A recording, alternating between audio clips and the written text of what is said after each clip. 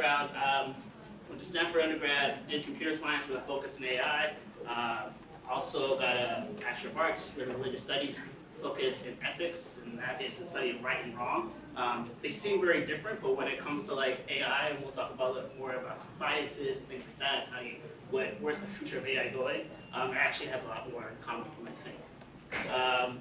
Did some years in consulting, got my MBA, left the United States for a while, went to Samsung, then came back to the States, worked for Beats, worked for Apple through their acquisition of Beats, and now I'm at a startup called Item Plus. And that's where a lot of the stuff I'm doing, really cool stuff with AI now. That's most of the advancements and the excitement has been in the last couple of years. As far as product experience, direct product experience with AI, that includes some fitness health apps, music services, voice assistants and text-based assistants, and also enterprise solutions. So I've worked on some consumer, some enterprise stuff, a couple different products, and you know, I know Apple's a big name out here, but I have to promote Samsung because I'm a Samsung guy. And also you can interrupt me, just raise your hand, you can stop and pause, and go off tangents. So quickly, why are we talking about AI now? Given that AI has been around for a long time. So like I said, I started with AI back at Stanford over a decade ago. I'm not going to go how many specifics, how long ago, but it actually started in the 50s, really. So it kind of had a hype cycle. We're like, yeah, we're going to pass a Turing test, and then it kind of like that went down after. It was like, yeah, we kind of got there, but it wasn't that exciting.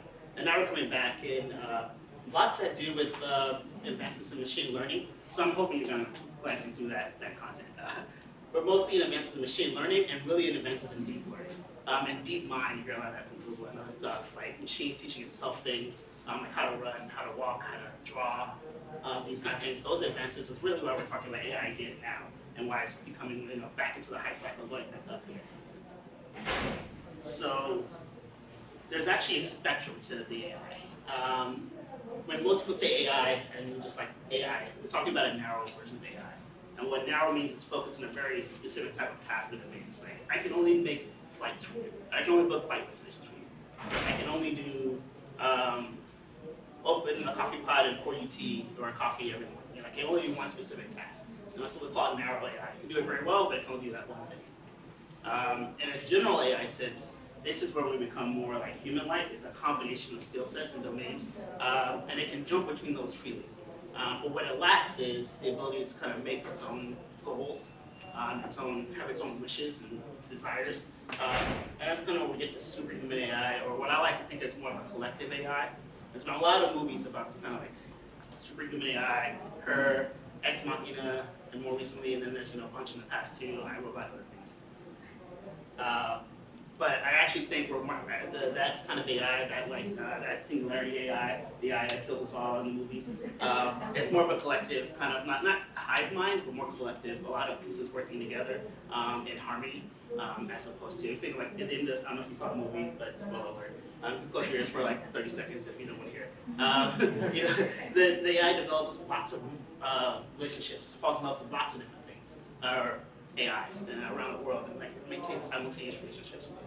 So that's kind of where we're headed, more collective. And I can get really philosophical about AI, but we're going to kind of jump back up to where we're at the top. This kind of narrow AI, that's the main focus. That's what everyone's really doing right now. Your Alexas, your Google Assistants, Siris, they're all basically more or less narrow AIs that are trying to become more general.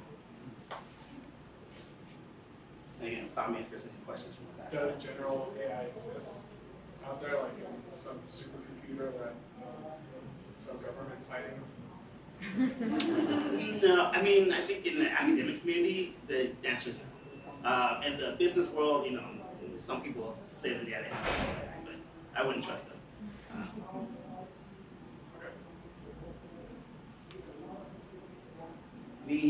So coming back, now there's some kind of examples of AI. As AI is already, you're already using it practically every day.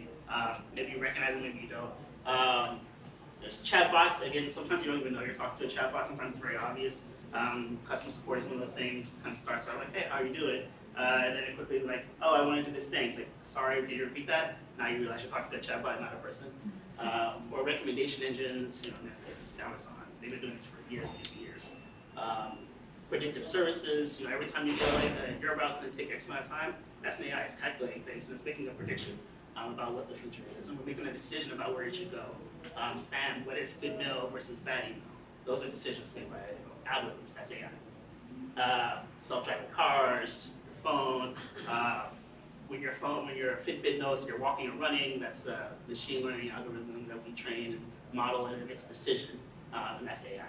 I kind of missed this point earlier. Sorry for when I talk about AI, when I'm talking the intelligence part, it's the making the decision part. If there's no decision to be made, then it's not really AI. It's just kind of like an automated process.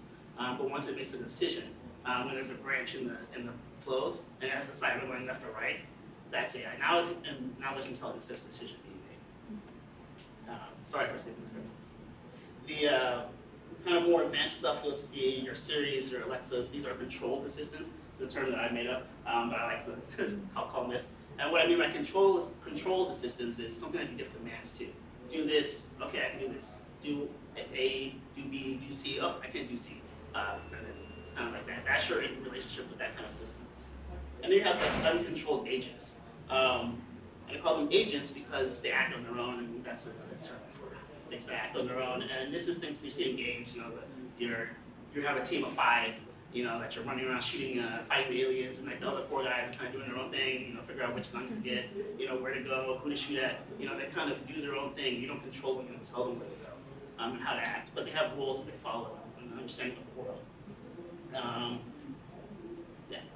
The last piece, not so much different from the above, but there are different lot of use cases that happen for enterprise and government that are more behind the scenes, such as security, facial recognition for identifying people, bad guys and alerting authorities, fraud detection, making financial decisions. So these kind of behind the scenes things that you don't see, but your life is being impacted every day by AI. Just 1 minute. Could you explain how Uber is an uncontrolled agent?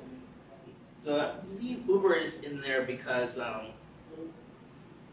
it makes on the like if you use Uber Pool and deciding of like, oh, these 3 people are going in the same direction, kind of, so I should put them together in this order.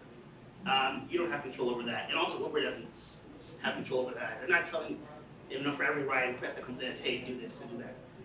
They've created this AI that looks at the certain circumstances and rules and what understanding of the world and says, I'm going to make this decision, and people are going to have to live with it. And that's kind of what I mean by uncontrolled data. You can't tell it, don't put me with this person. Well, you kind of clarified that before. I think a different way to look at that, correct me if I'm wrong, is when you say controlled assistant, that means controlled by the user, controlled by the person interfacing or acting with it.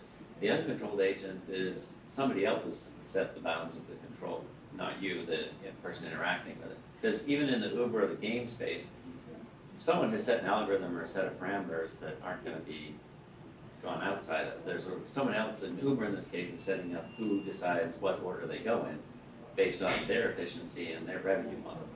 Mm-hmm. I'll elaborate a little bit more. Okay. I think you can also set bounds, but and as we get to more intelligent AI systems, this is going to become more important. Like how do we deal with the ethics of this, where I gave it rules, but I didn't know it was going to go through this thing. I give you an example of self-driving car. The one that crashed in Vegas an hour after it started, where it kind of had a lot of understanding of how to drive on the road, but it didn't know how to deal with drivers that have bad behavior. So it stopped, and this truck was backing up, and it just honked. It's like all I know to do is honk. I know I need to let people know that there's something bad happening, but I don't know what else to do. And in a real world, like a person would back up or try to move out of the way, or yell, do something else. So this uncontrolled agent, like you kind of say, here's go out there, do stuff. But I don't know everything that it might do and how it might react to every situation. Whereas controlled is a very specific, do X, and you're going to do X, and you're not going to do anything else. You're going to drive straight, and you're not going to decide to change lanes because you don't have any freedom to make decisions in that kind of way. You're going to do what I tell you. But it knows to like stay in the lane, and that's AI too. It's kind of like a little tricky, but I hope that makes sense. Yeah, we'll come more at least. We're going to have lots of discussion about AI and how we use it. But this being product school, I am a product manager for a number of years now doing AI. I do have a very technical background. Not everyone has to be very technical, but one of the things I think is beneficial for anyone who wants to work with AI in products is to have some basic understanding of how it works at a more granular level in terms of the components involved and why they're necessary. Because then you can start to make decisions about why your system can compete against a Google Assistant or a Siri and things like that. So it's kind of like some main things. It's not an exhaustive list, but it's kind of like the main stuff. So ASR here is speech recognition. That takes the words that are coming out of our mouth and turns into text, and hopefully with a lot of accuracy. And we've gotten pretty good at that. It's basically a solved problem now. TTS, that's the text-to-speech. It takes the words on paper, turns them into voice vocal sounds. NLP and NLU kind of used interchangeably, but there's slight differences there. Natural language processing, that's NLP, kind of includes more grammar and understanding, like there's a verb here, there's a subject here, and there's a word here that's maybe similar to this other word, like a car and automobile, something like that. But the NLU, understanding, natural language understanding, may add other things to that, when I say this is good, that's a positive thing. Or like that means do these other actions, and it adds intent to what the user says. Not just understanding of the words, not just processing the words, but adds meaning to those words. It's something that we do all the time as humans. We don't think a lot about it, and that's how you get misunderstandings. Like, I understood it one way, you understood it a different way, and machines are AI's gonna have that same problem. I'm gonna have to work through those problems. Once I understand it, then there's kind of some action I have to do, right? Buy tickets to this movie at 9 p.m. Okay, well, I understood there was a movie, and I have to do it. And the action's buy. Now, how do I buy stuff? That all has to be programming logic. Alexa uses a concept called skills. So all the skills that you put in Alexa, it's the logic to do all these actions. You have knowledge bases that support that kind of information. Except that one movie, what's the movie? Last Jedi. Buy me tickets to Last Jedi, and you have to be able to know what Last Jedi is. Somewhere in there, there's a database somewhere that says Last Jedi is. Next is kind of memory, both short-term, long-term. My name is Juston, so that needs to be stored somewhere, which is a little different from context, which is maybe like what's happening around me right now, which may not need to be stored, but just be understood. I want to go home. The context is I'm starting from here, but I don't have to say that I'm here first. I can pull that information in. It's not information has to store it where I can go find it and get it, but it has context. So that's kind of like some highlight, a quick run through of some common components used in AI, and then really the secret sauce of why different AIs are different, or maybe have different goals, is they kind of put these together differently. There's a lot of architecture decisions you have to make around this, and what happens first and what happens afterwards, and where do you get your data sources from, and someone else, there's data sources. So understanding these things can help you think about how your product can be different. And I'll kind of maybe ASR or TTS, text to speech. It's also a solved problem. It's very easy for machines to read the words on the paper, but to make them sound more human, that's a much harder, difficult problem. Or how much money do you want to invest in a person actually reading every single word in every single language, and every accent of that language? So there's like some boundaries there, but maybe you can make differentiate your product because no one's doing it in Russian or somewhere else, some other language or some other dialect as well. And people will gravitate to your product because it has a PTS, not because you do anything different than Google or Siri or etc. or Alexa. Question. Yeah. NLP is very popular, but I know there are like technical libraries in either Python or R for NLP. Are you aware of any libraries for NLU in either Python or R or any other technical language out there? And I put them together because depending on how you structure this and the processing of it, a lot of people do kind of lump them together. So some of the libraries are similar, or use in both places. I would say for how my company does it, there aren't any libraries. We built everything from scratch. And we don't use any actually external services. However, that being said, there are, well, actually, they're getting bought up. A lot of the startups that are creating these, like services that you can use so you don't have to build it yourself are getting bought by Apple and Google, other startups, AI startups. Facebook's probably going to buy one soon. Salesforce.com, they're buying a couple companies. So, a lot of them are getting bought up right now. So if you wanted to build like a sentiment analysis system, do you go NLP or NIU? Well, both. So like NLP, it will tell me pull out what words are good, or what the words I should pull out where. I feel, okay, this word, whatever's coming after I feel is an important word, pull that out, that's NLP. And then once I get that word, how do I know if it's good, bad, or neutral, or happy, sad, that's some understanding of happy in that. So I would say that's kind of put them together. It's kind of, they're not too far apart from each other. So, we're assuming here that there's to make it simple, that there's one input that drives an action and stuff like that. There's some schema and stuff that says, collect this many of these things, and then from this we generate that understanding, then we can come up with an action. Yeah. Here, let's move to the next slide, maybe this. So, context, I love that. Context is one of those things, the last piece I mentioned there. When this input comes in, so I'll say like right now, like the user said this, but at the same time, we know what time of day it is, we know the location, we know what's happening in the world, some other stuff that I won't get into, that's part of our secret sauce. Maybe we can pull all those things together with what the user actually said to know this, like, help us classify. And so I'll work through a little bit of kind of what I mean by kind of delving into your like NLU stuff. So training, there are a lot of libraries for training. And you can, TensorFlow and that kind of stuff you can use to help get your models going, help train them. And what you're going to do is classify, buy tickets for blah, blah, blah. That's an intent for movies, or movies buying movie tickets, or whatever you want to classify that intent into. Then you need to extract things out of that intent once you've classified it. Or you can do it a little bit more, kind of up to you. You need to extract information. Which movie, what time, how many people.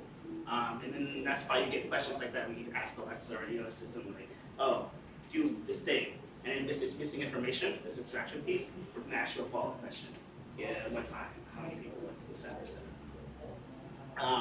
And then it takes all those pieces of information that is extracted, and after it's classified, I know what action I want the user wants to do, I have all the relevant information. Now I have some understanding. Maybe I know what kind of movie this is, and now I can act. So the actual buying of it maybe goes to movietickets.com, whatever services or APIs that help to act. I think these pieces are areas of improvement. So say buy movie tickets for 9 people is very similar to buy concert tickets for 2 people. And so on the action side, it's like, oh, I got tickets and I know how many people, and this concert name sounds a lot like this movie name. So I'm gonna go buy a movie ticket. And like, no, I don't want a movie, I want a concert. Then that's a correction. And a lot of systems don't do this at all. You have to kind of restart over, or you just can't do that. You can't follow that flow because it's gonna make the same mistake over and over again. So there's a lot of work to be done here in correction. And as well as kind of relearn, now that I've corrected you, how many times do I have to correct you before you learn? And this is what keeps us from really getting towards the general AI. This is these 2 things. It's very easy to go narrow and get to this part. But it's very hard to do these other 2 pieces. And that's where the general can switch between domains and like learn from his past mistakes so that it doesn't make the same mistakes. This is where we start getting this right, moves us closer towards the general AI. And then once we have that, this is closer to the super AI. That's in the movies. Yeah. You mentioned about your secret sauce and stuff like that. What's the direction of this development? Is there eventually someone or something or some movement to allow these kind of tools to allow us, maybe it's open source, maybe it's not, to allow us to kind of build our own applications, or is it just kind of like, we're all going to buy all these different companies and we're just going to lock it away and touch it? No. The buying of the companies is so Google doesn't have to invest, or Facebook, or anyone, or Apple doesn't have to invest as much in the research that someone else has already done. what they want is make this really accessible and available so that everyone's using Google's version of how all of this works. And they want you to not have to worry about for your app, I don't know, so I'm looking at paintings in the background here, that's an AI that helps people find the right painting and put it in their home. And you don't have to worry about like, oh, do I need to build a classification model and then train that over and over again on pictures of art. But like, no, Google, see here, we already have this for you. And you can like take that module and put it in your own app. You can think about other problems to solve. So I think that's where we're going. The issue will become, and then going back into more philosophical, please. Sorry for you guys, I'm going to turn this way. I just like to lean to the left a little bit, so I apologize. Is then, do we want to have all this information within a few select companies? Or was it better for it to be more broadly spread out? It's kind of the same thing you see, right?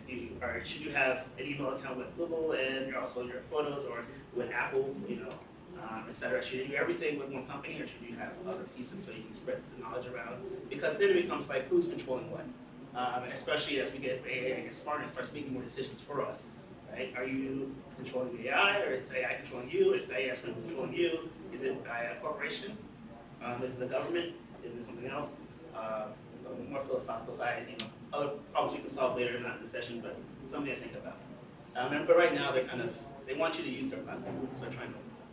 Well, and because everybody has a platform, not everybody, but they're like main players, and they have a platform. If, let's say, an example, I want a digital assistant for the services for an app, then I have to develop it for every single platform user, like there will be one instance for Alexa, one for, like is there Uber something that you can just write something once and then every platform understands? Yeah, good question, and that's kind of the part of the race too. Make your platform so big that it becomes a new Windows or a Mac or Android, iOS. So it's like right now we don't have that. Mostly because Apple just recently opened up their platform, their AI, so you can add. I as an app developer can use Siri to help bring a voice agent to my app. So that's only recently happened the last year or so. So there's not a whole lot on Alexa, you could say has the lead on this, but most of the skills aren't used. So then it's really the big platform is a kind of like a platform that some people use sometimes. But in short, yes, you can have develop across the board unless you build your own that is agnostic. But then you have a distribution problem. Should we come back to that in another slide? We're talking about a couple of big companies.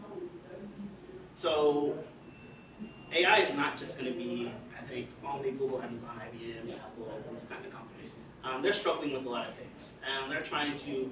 If you think about how, if you needed to host a website service, or would you build a bunch of machines yourself, or would you go to Amazon Web Services? Probably go to Amazon Web Services. They got all the infrastructure.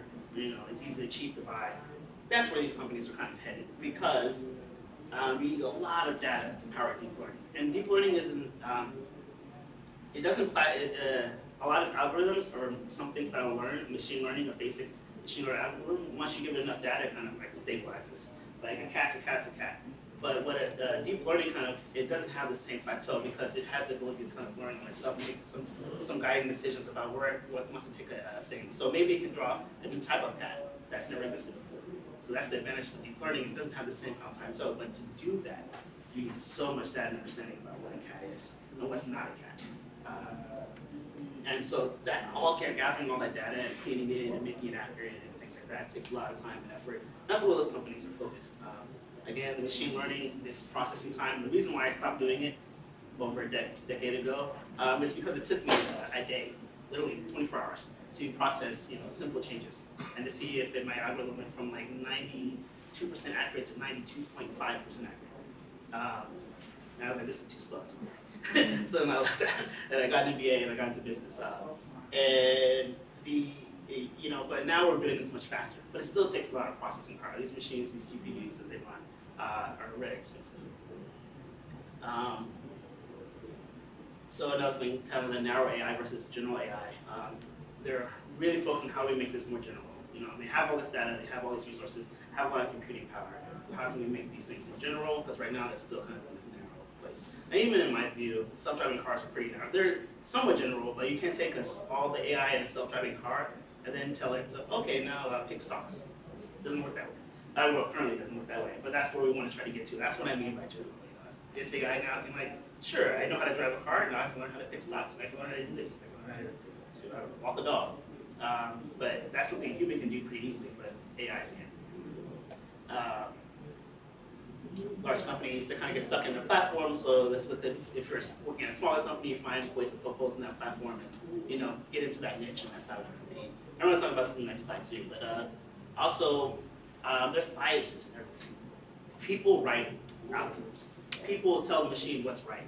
And those people have different cultural backgrounds, different value systems, and they will guide those algorithms and machine learning, that AI, to think like me. And even if I try not to say, don't think like me, all I'm doing is teaching it the things that I don't think like, which is different. There's another bias that I have, right? Because you think differently than I do. What about unsupervised systems? They're still biased because the data is not biased, but the way that it processes the data is biased. How is it, if it's not supervised? How? You can architect, how you architect the processing, right? I mean, just what does learning mean, right? I have to then, if you go back here, there's a lot of things. I don't want to go on a sidetrack. Are you going to cover the unsupervised stuff later? I started with it earlier. I didn't really go deep. No one asked the You're not question. going to go any further? And we can follow up after too, but I'll quickly try it. Unsupervised just means like the data isn't trained, and you have to kind of machine cluster the information itself. But in order for that to be useful, it has to do certain actions, all these kind of things. It has to classify, I think it's this cluster, I think it's this cluster. And then it has to understand what's in that cluster. And that piece, all that work is biased. Because that's someone telling you like, hey, do these things, or use every third word. Why not every fourth word? Why not use the first two and then skip 3 and then come back, There's a lot, that is a bias.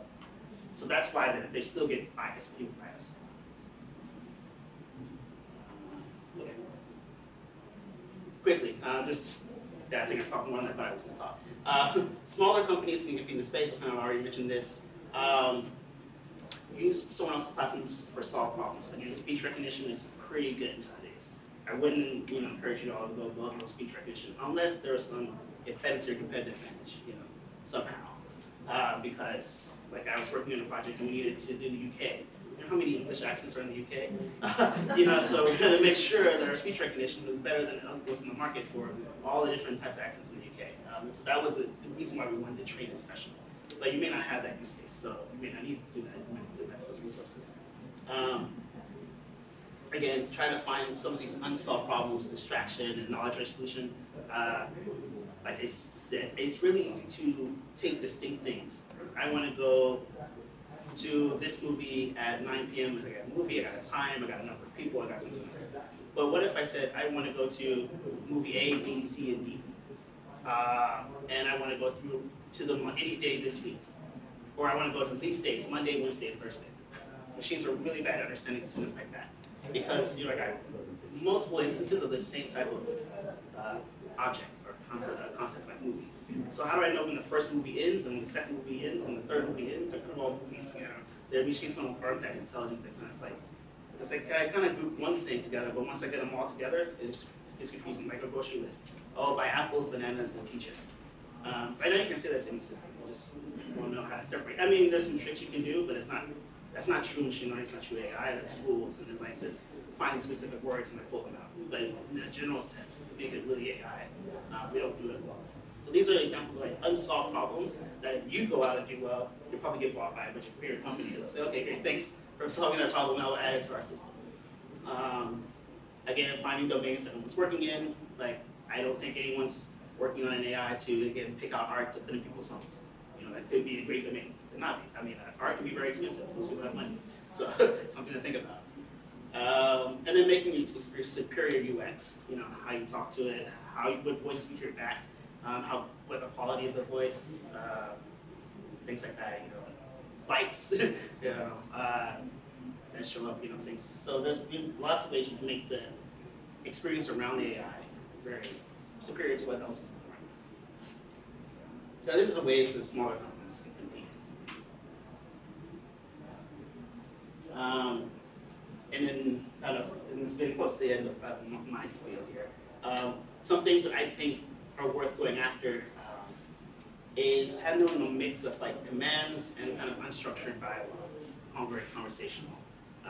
So if I tell you, hey, I'm home, turn on the lights. Cool, got that command. But I don't know. I think I like it better, if when the sun doesn't set, too early. So I say something like that. What does that mean to the machine? It doesn't know what this is, but you say it.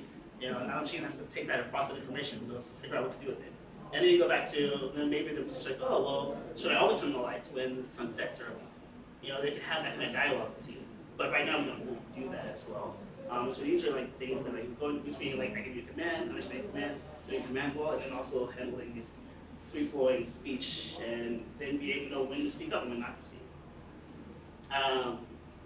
Understanding non-lingual cues, I don't know if that's a word or not. Right now, it's all built on text. I say something, it's converted to text. The machine understands text. It gets text back and then speaks text back to me. But it doesn't understand. Well, we are training face, hand gestures. If I start doing this, is that good or bad? In fact, you probably don't know. Oh, like, is that good? But like as we understand those things, what as a human would, that will broaden the perspective, what AI can do and what it can understand, and also how it can communicate back to us. Maybe it doesn't need to be verbal all the time. Just blinking its eyes could be something that's meaningful. Also, the need to be the context. This is tricky. We have short-term and long-term memories. Is that good or bad? Should machines mimic us? Should they not? Should they remember everything? Unsolved problem. I don't know what the answer is. But we need some understanding of like what's important. How many people have used Gmail? And how many people have every email marked as important? I don't know if you noticed the important feature of Gmail. You probably don't because it's everything's important. So machines don't understand what's important, what's not important, and it's so contextual to like be so personal.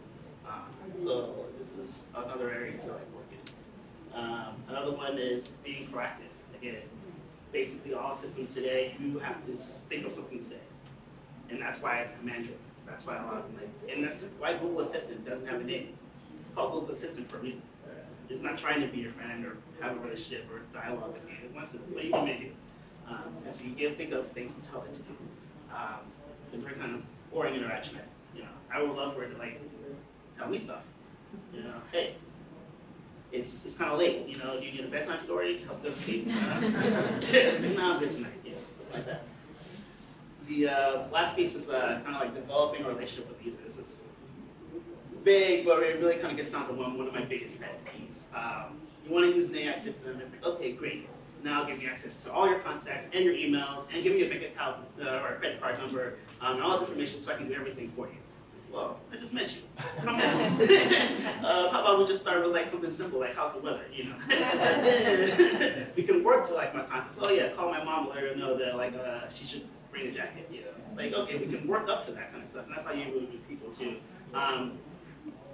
And I think this is going to be something that changes over time, especially as AI gets smarter and people get more skeptical of it. You see a lot more barriers and things you have to do with it. So that was none of my like speed. Yes, this is where we're here. Thanks. Now go do these things and then let me know so we can like work together. Question. Yeah. Do you think there's going to be a wave of skepticism before acceptance when it comes to humans and their relationship between humans and AI? Yes. And if you think about also in every movie, and it makes sense, right? New things are scary, people fear them, and they will try to resist. And there'll be some groups that like hate AI. Like, AI is terrible, I want nothing to do with it, and I'm gonna go live in a world that's pre-AI. And there's examples of that today. Amish community, or there's kind of like, I said, draw a line in the sand, nothing after this time anymore. And I think we'll see some things like that develop as an extreme. But I think the most piece is like, I don't understand why it does. And you're like a person thinks it. I'm inviting a new person into my house that has a lot of decision-making authority. Should I open this door for the stranger that came by? Because they're a delivery man, or they're a pizza guy, or just someone knocking on the door wearing a hat that said pizza on it. And I have to think, do I really trust this AI to make those kind of decisions? Until we start seeing that, we won't know. It's going to be skepticism at first, and then after a while of some trial and error, and we'll kind of like figure it out. Some bad things might happen, and then we'll make some rules, and we'll counteract it, and then more people will accept it, and then they'll kind of. How does cognitive computing fit into this, or is it all related? Cognitive computing? Cognitive computing. I'm actually not that aware. I don't know that topic as well, so I'm sorry I can't comment. Yeah, it's just, as like from a product management standpoint, like you have an idea, you think AI is going to be a good fit for it. Like, what are the steps to trying to figure that out? Because like, Great question. okay. Yeah. No, I know this. Yeah, this is a product meeting, so we're gonna like definitely talk a little bit about product here. But I think it's also important to understand what took me so long to get to this point is what is AI? What's the differences? We'll talk about AI. What are the levels of AI? And also what are kind of the components that go into like making an AI system work, which will help make. There are a lot of product managers that work in AI, they don't really understand how it works, and they make very simple, basic AIs that there's nothing wrong with that, but again, you're going to be in a sea of other AIs. So how do you stand out? You stand out by understanding all the things we talked about earlier. And then you apply some kind of methodology to that. So you got to find a problem to solve. Like I said, I just came up with one now with like kindergarten in my apartment. Then use cases and user stories, very traditional product management, cycles here. Pain point, solving the pain point, with stories and diagrams. And then when you look at those user stories, the steps that it takes, first I got to find a place that sells art. I got to figure out what goes well with my building, all this kind of thing, steps. Well, what are the decisions I have to make? And those decisions, and again, decisions is what makes intelligence. Intelligence is how you get AI. All those decision points then can be a place to use AI.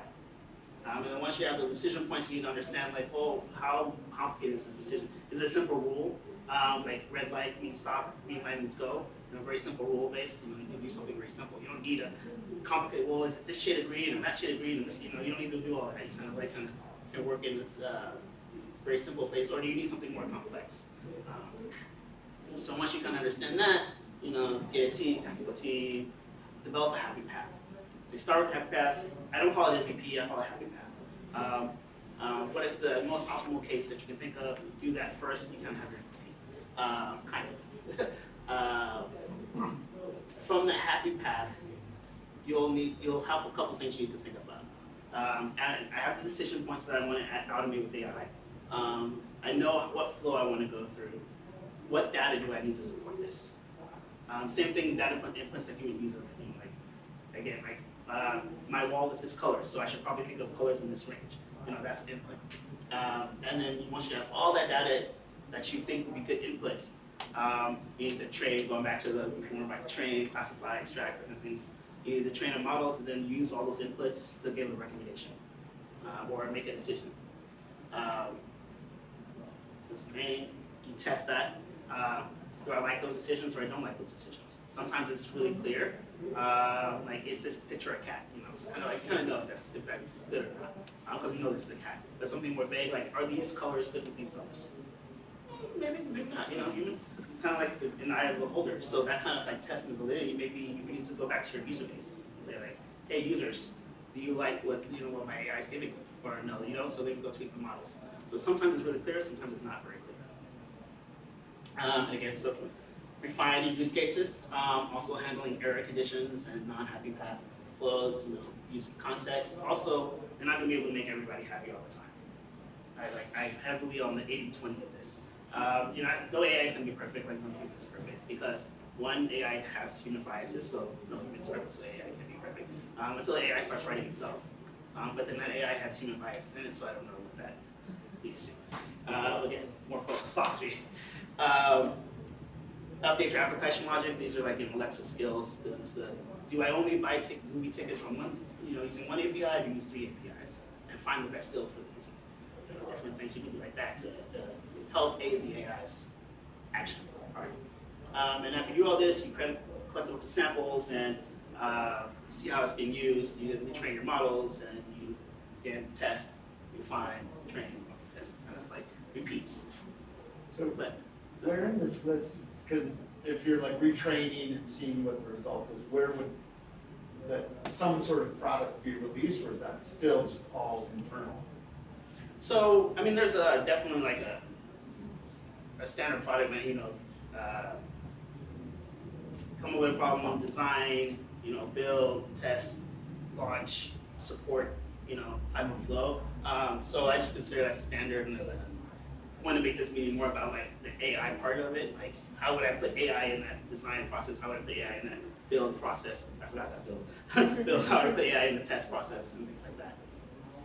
I have some. I also on this slide have some questions that may be useful to think about. But if you have any other, I mean, we can still stay here. But the next slide has questions. Like, if I was doing this, what questions would I ask myself? Are you allowed to talk about any real-world examples of like the problem you solved and then how you applied this tool? Well, I mean, this every problem. So I can go back a few years when does anyone use Samsung phones? Anyone use the S Health app? On the S Health app, there's it has the ability in your phone in your pocket, use the sensors to determine from sitting, standing, walking, going here or there. And then that's the basic level. And then after I know those activities, I can then make some other predictions about if you do an extra this, you may burn extra blood calories, or you might meet X fitness goals. So that problem starts with how do the sensors know if you're sitting or standing? And because the phone's here, or it's in the hand, so there's a bunch of different data points that I have to collect. Well, first I have a problem. I need to know, the phone needs to know what the user's doing. What are the examples of that? Sitting, standing, walking, blah, blah, blah. What decision points is it? Like, after I get these pieces of data, then I say, yep, they're sitting. If it's at this angle, if it's at this angle, if it's at this angle, for this amount of time, that's sitting, or that's walking, or they're in a bus. So we collect a bunch of data points, we like hold the phones in different places, pockets, get all those data points together, make a model around the data. Do I have it here? No, I take it out. I have some long list of like how to then make a model, but it gets more technical, and I don't want to keep this high level. Yeah, so then same thing. Then we tested it. Sounds like, yeah, it was so-so on the sitting, but pretty good on the walking and running. So let's go back and tweak the sitting pieces. So go through that process again. And once we do all that, then we can then take what about the next level of problems. Yeah, we're really good at sitting, walking if you're in a bus or in a car, things like that. Now, what can we do with those pieces of information to make more predictions, more decisions about people? Should they do, once they get at this time, 6 p.m., we should make a prediction. Should they walk for 30 more minutes? Should they run? Should they do something else? So you can start using those. Then you get a new problem, new use case, new story, new decision points, new data to collect. You can have like a use case, and I think there was something about this vision of the Apple Watch where somebody was having like a stroke, and the Apple Watch sent out an emergency signal to somebody, to friend or family member, so you could program all that stuff in there. Different scenarios to notify EMS or notify.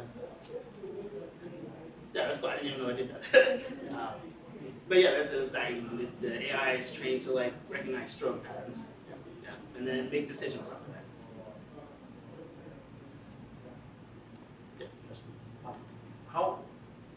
How do you decide? Is it pretty early on that you bring other disciplines in so that you can kind of like maybe work through some of those biases, or like maybe there's some expertise, like there's an exercise physiologist who knows like when I do this thing, it expends this much out, or something along those lines. But at what point do you bring those kind of people? Do you have like a brain trust or someone, hey, we're just going to go these guys throw in a room, something like that? Yeah, and a great example of that is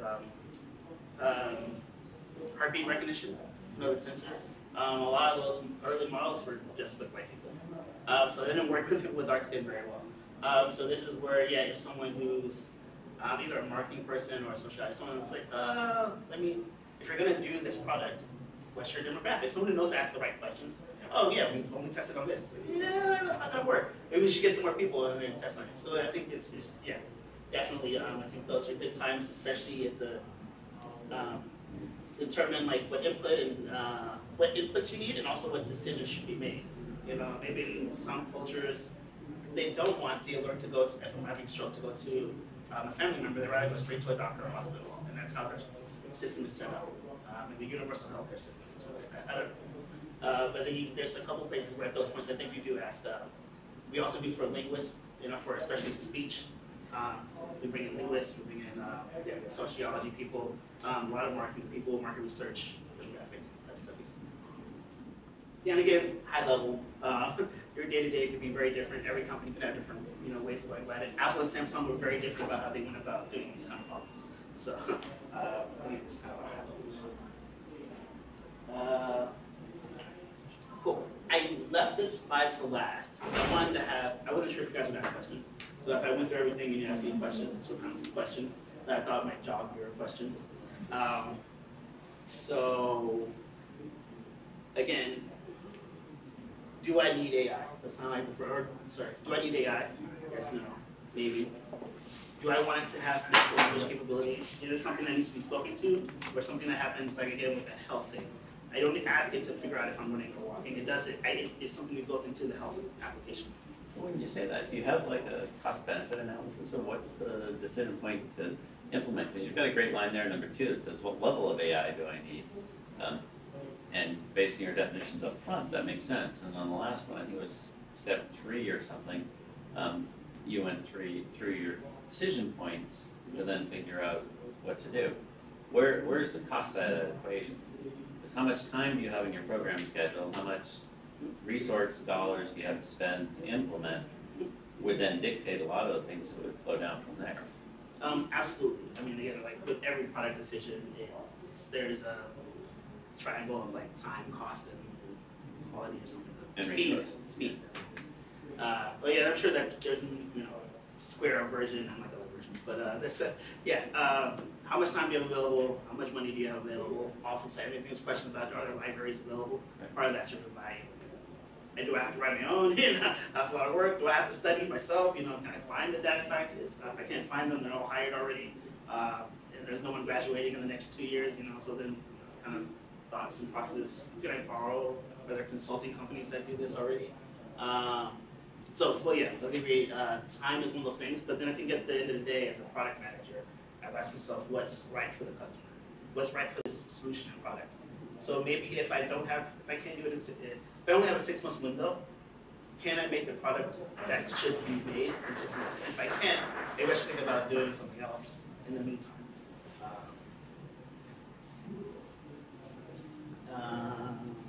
Yeah, you can see the questions there. Well, I don't know if everyone can see them, but hopefully you can see them. Yeah, but wait.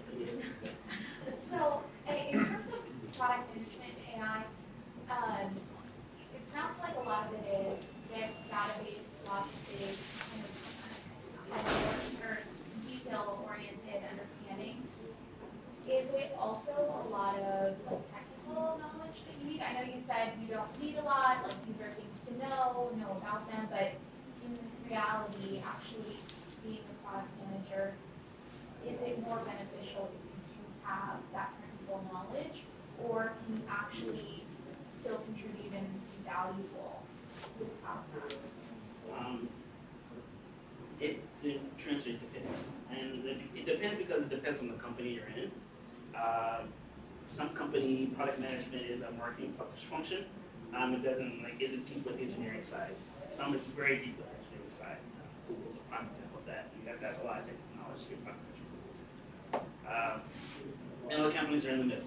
And I would say, the more you understand about not how to do it yourself, but why it's important that these decisions exist. So again, what does speech recognition do? Oh, it does this. Why is that important to the system? It's important because if we don't understand speech, nothing else works.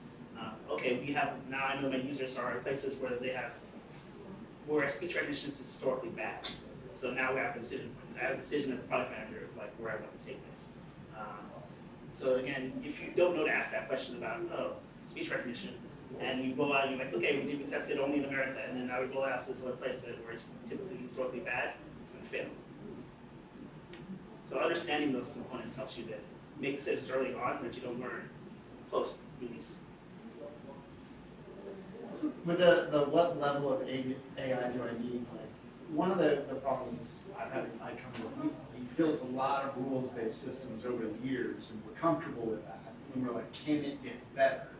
And I think there's somewhat of a fear is that we'll build this whole structure and do all this deep learning, and it will just turn out that it can't quite do the tasks or whatever. I don't personally think that, but like, how do you, I mean, is there a risk that you do all this research and you think you build your models and you train it and it's just giving you, well, we do fitness, so we do like workout, custom workout programs for like cardio and stuff. And like, is there a risk that like you go through this whole process and just comes out that like, it's no better than a rule system at best, and at worst is just shooting out junk that would hurt people? And it comes back to, again, what decisions is the AI making? My hunch again would be you could get improvements from going with a higher level AI type of system. Again, assuming the decisions aren't super simplistic. And with health and fitness, especially for creating programs, I think you can do other things where come up with an example. Or even more basic. So if you analyze, I don't know if they say there's a video, I'm assuming, say there's a video that shows steps of like an exercise, and then users just typically stop 2 seconds in, and they do something. And then you can't do that with rules typically. You can't build a rule that says check every second and then do this thing and learn why the user might be stopping the video here. That's something you might do with machine learning or with DeepMind, and where you can then extrapolate to making a better solution. That's an internal solution. And then a user-facing one, again, talking more about this case, hard to come up with. But I mean, as like a product manager, like, how do you either like A, mitigate that risk, or B, have that risk brought to management up front? Or have you ever even had it where it's just completely gone like south on you, where you thought you could solve a problem with AI, and it's just, maybe it's not that you couldn't, but you needed more than 6 months, you needed 12 months or something? Okay. A couple things I'll talk about. First, can you mitigate the legacy AI versus new AI? Can be challenging. Like I said, the bigger companies are kind of locked in. Their saving grace is that they can kind of build another AI in a silo here and then just swap it, because they have resources and time to do that. Smaller companies, I think what you look at is, again, how do you up-level, or that's not right, but I have some challenges that I'm solving with rules now. Now that I've solved those, what are the next set of questions I can start solving? And maybe I don't use rules for those. And then as you start to build on top of that, start to wrap it around, you can then start thinking about taking time to re-architect some of the rules-based systems. I think it'll become more apparent too. Like again, if you just attack the same problems, then yeah, that trade-off, especially the management, if there's time constraints or other constraints, cost constraints, it's a very tricky conversation to have, because by nature, these machine learning algorithms are probabilistic, meaning not non-deterministic, meaning you don't know every time. Sometimes it's going to get it right, sometimes it's going to get it wrong. And that's kind of what I have 80-20 up there. Sometimes it's going to get it right, sometimes it's going to get it wrong. And that's a difficult thing for some people to accept in the management experience. So then you start by finding a different problem to solve on top of that adds value on top, and then you kind of work by time to re-architect. Second thing, I forgot. There was something else you said that was kind of that I wanted to share with you. Cool. Continuing your thought, your line of thought. So if you look at a legacy system that's rule-based, table lookups, et cetera, are simple, and you want to establish some sort of time domain and make it more of a machine learning and predictive algorithm on top of that, for the layman, how would you equate the scale? I mean, a rule-based system is a 1, and a machine learning with history and then some level of prediction is a 4. Something that actually has some decision-making, and then something that has access to other data sources is a 7. I mean, I'm making those up, but how would you equate those? Yeah, thank you for asking that, because that's exactly what I wanted to comment on this specifically brother too. Right now, there's a lot of excitement, and I think people underestimate how much time this actually takes to do. again, it is when first comments was like AI has been around since the 1950s. So I was gonna say 50 years, but like 7 years. It took us a long time to get to this point. And it's gonna take us a long time to get to like kind of like the next levels too. I'm not saying there won't be value in the short term, but it's gonna take longer than you might think. And a lot of it does come down to how much are you borrowing, and how much are you building internally. So in the rules-case system, it seems like that's the type of company that's building things in-house, or building, and that's kind of why you start with rules. And then you may not have data scientists available to you. So if you don't have a data scientist, and a guy who has a PhD in machine learning and modeling, and some other resources, then first you got to find those people, hire them, get them up to date on their use cases, give them time to build things. You're already looking at 6 to 9 months right there. Then you get started. Just because these resources are hard to find. Say you already got the team in place, and now you're improving on an existing system. And borrowing other people's solved problems, you can do a lot. Rules is always the fastest. That's going to get you up and running in like an order of months. But you'll quickly find limitations, especially when people go off track, they're not having paths. I want to buy movie tickets, but I didn't say I want to buy tickets to do different movies at the same time. I was like, no, I got a rule-based system, and I don't handle 2 movies at the same time. And then you have to write new rules, which takes like another couple months, and then redeploy that. Or you originally upfront you invest in a system that can learn how to like take in those 2 inputs early. I was like, hey, I think you're asking for 2 things. Can I clarify? Yes.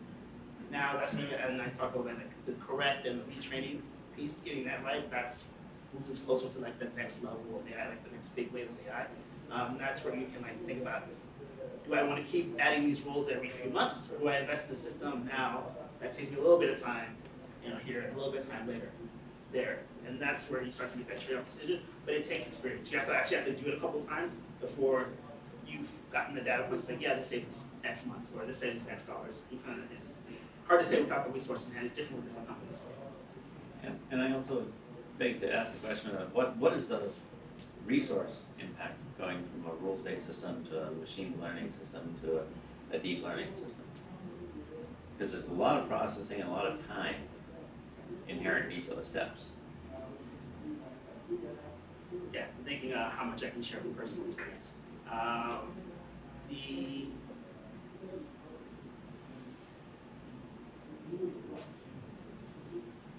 Building a non-rule-based system with about 5 resources, 6 months, that does most use case, like most single use cases, fairly well. Again, some PhDs, developers, programmers, usually Ruby, Python type guys. If you're gonna do it, if it's gonna be mobile, then you use some Android, iOS, whatever, standard people. And then you have to work on like web services infrastructure teams. I mean, I thought it was stupid. I'll go into like technical breakdowns. Web service infrastructure people, and then they have to figure out how to work together, because normally they kind of don't, work in the, like, have so many cross dependencies, and that learning and working together piece also takes a little bit of time to figure out. But it's possible to do something in about 6 months, if you again borrow everything, and you already have a team in place. No team in place. I know you said you studied also religious studies in school, and so I'm just curious how your experiences in AI over the years have affected your spiritual life, if at all. I won't say the other way around, but but then I can think about it the other way. Well, how is it affecting me now, or coming from AI affecting my spiritual life? Then how, if you think about which country was it that gave robots this? Saudi Arabia. Yeah. Saudi Arabia? I thought it was the Emirates. Saudi? Okay.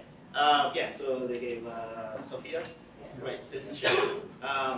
And I think that citizenship came with more rights to women or something like that. And so, should I be really outraged by this? I mean, should it be proud? Should I be sad about that? So like there's that's something that I'm thinking about now. And then you think we'll have to think about a lot more as people want to start leaving in their wills to an AI system that they want to make sure it lives on. So we get these robots, house robots, and I love this house robot so much that I want to make sure that it can stay in the house and get power, and someone comes and reboots it when it fails, and I leave money to it. So can you do that? What does that really mean?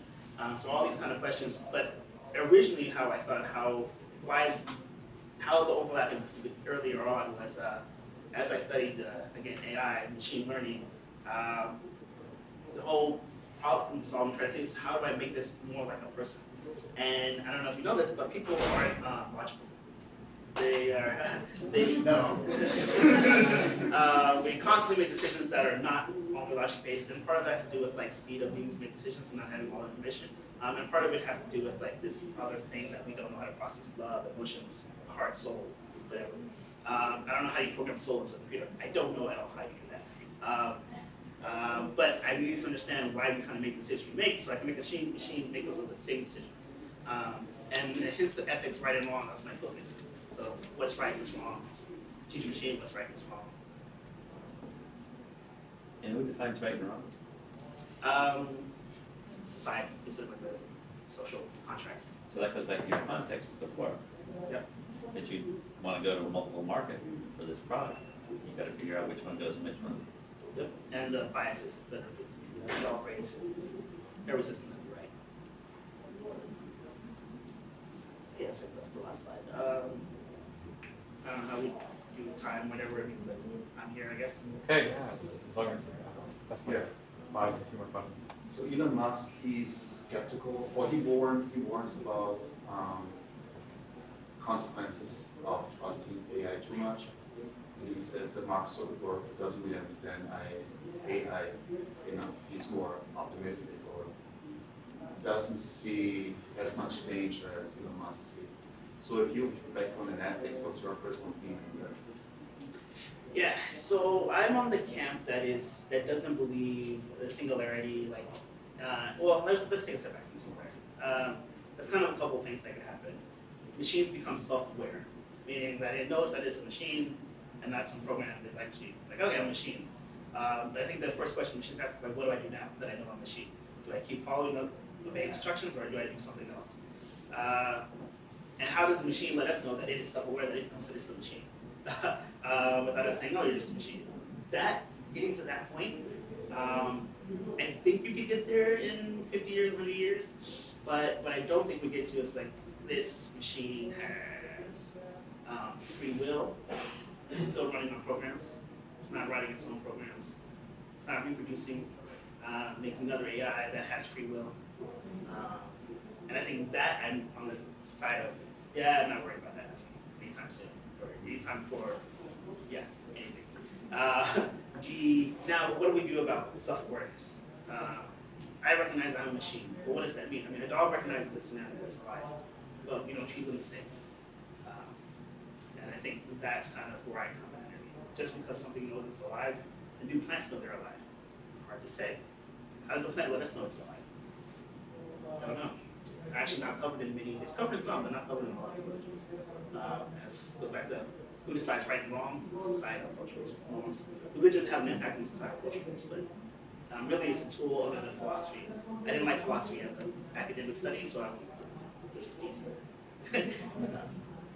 It kind of answered your question, not really, but I don't think, I am not on the Elon Musk side. I don't think AI is as dangerous as we make it out to be. Like other things that were dangerous in the past. Nuclear bombs. We could blow the whole world up. And we did blow up parts of it, and we made some mistakes, and we learned from them, and we overcame them. So same thing I think with AI. We might make some AI, that allow it to make some decisions that cause some really bad things to happen, and we'll learn from that, and we, as humanity, will figure out what to do with that and evolve. I mean, any technology that's truly impactful is also dangerous. Yeah, I mean, maybe we wipe out half the world, right? But we will learn it. I mean, is that too? I guess I don't see that as too dangerous. It's about hard. In case of one, you can also get Using Elon Musk, for example, I read one of his articles. It may be the one you're referring to, but he had a point around AI, and I interpreted part of his concern and hesitancy on it is, after that one car drove into the back of the semi-tractor because of quite frankly, it hadn't had enough deep learning. It didn't understand all the various aspects and contexts. There's a balance between the human, the man-machine, or person and machine interface that comes down to the fact that you can't depend on AI. AI is not a plethora of solutions for everything, and one AI doesn't fit everything, or one AI application doesn't fit everything. So, long time passing before you get to that scenario where machine learning becomes such that it becomes sentient and then it can create its own code and create its own being. Because at some point, if you carry that philosophical argument, the code has its own personality, it has its own being. And it's totally different from humans. We can't even say when it becomes its own being because it defines what a being is in its own context, not in our context. I recently shared this thought with someone and kind of changed that discussion in the room where to that point where say the AI that we model to be like a human becomes aware and intelligent, truly intelligent, and decides it doesn't want to be human. What does that mean? Kind of going off of that topic, do you foresee there being like laws put in place, like corporate personhood, where it's like the legal notion that corporations have rights? So could potentially artificial intelligence then have their own rights? We will get to a point where we'll have to have those laws in place. It will come much slower than, I'm just thinking like net neutrality, we're still debating. What is, should information be, this kind of like speed management piece. There's some things in place, but we override and change the law or change it back, kind of go back and forth. I think laws will come as after a consequence of like something happening and ability to use it now versus later. I think in the meantime, what we'll do is we'll continue to do these things, and there will be some deaths. New technology brings deaths, or job changes, job loss. Maybe what I don't foresee happening very soon is that an AI creates a new drug or disease, and then it lets it escape and it kills a bunch of people. Probably not all that things happening because the AIs that we will build won't be this super singular thing, be a collection of AIs. A collection of AI its sole job is to make sure that these diseases that this other AI creates doesn't escape. And then now they have to balance each other so that unless they're both aware and they can have a conversation with each other and say like, no, you should come to my side in agreement and let this disease escape. Now they have to both happen at the same time, and they both have to become self-aware in a relatively short period of time. Otherwise, one AI is self-aware can impact the other one. Good point. So I think this really the way AI will go about. It'll be in I think it truly will be in everything in our places. We'll just get used to dealing with it, coexisting with it, and we'll make those laws and changes as we learn the consequences of them. But I don't think we'll have this drastic. Maybe not half the world. But yeah, some people might get hurt. Sorry. Hopefully it's not you. Hopefully it's not me. Just two more questions. Okay. Anyone new that wants to jump in? I was just gonna bounce off that. Wasn't like on Facebook there was machines that like started creating their own language or something, and they started talking to each other, but no one like knew what language it was. I did read about that. And yeah, but then again, if you think about it, if they're programmed to be efficient in communication, and 0 or 1 is not the most efficient way, are they really aware, or are they just following a program and come up with something that we didn't think of? And then that's cool. They can do that, and then we learn, decipher it or not decipher it, and just let it be. I think that's okay.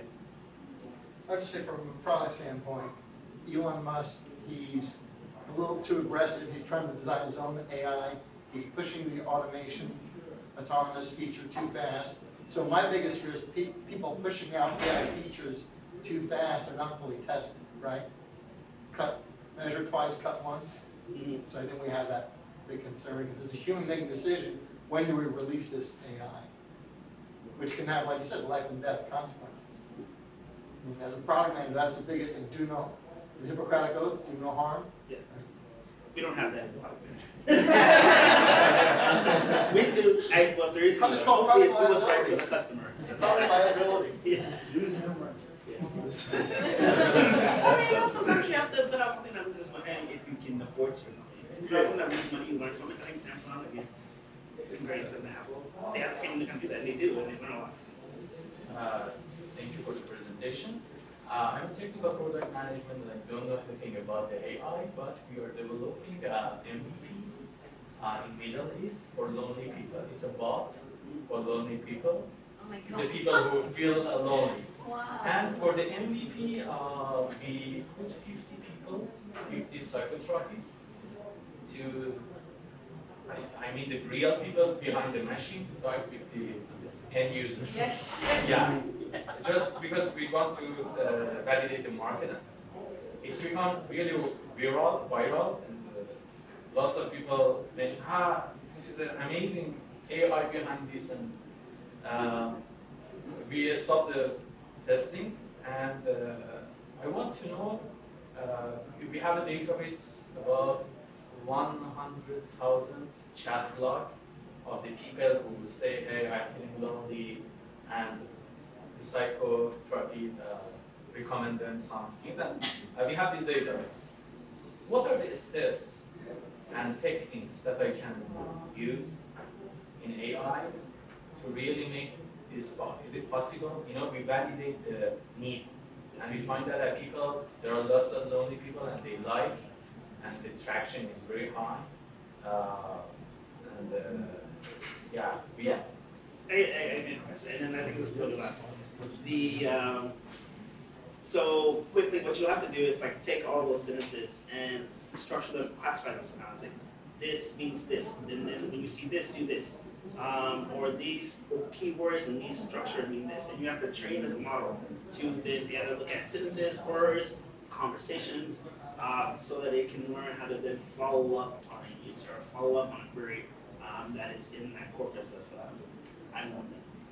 Once you've trained the model, then you figure out the appropriate actions, and the same thing with like the people chatting. You kind of have to give the machine rules. It'd be as if you had 50 people on the machine and they gave the same answer, and then you updated, you update them with more answers, and they also give you their answers, but then they follow different paths. Yeah. And then the next, do another update, and those 50 people have more answers, and they start following different paths, and then you start to optimize those paths.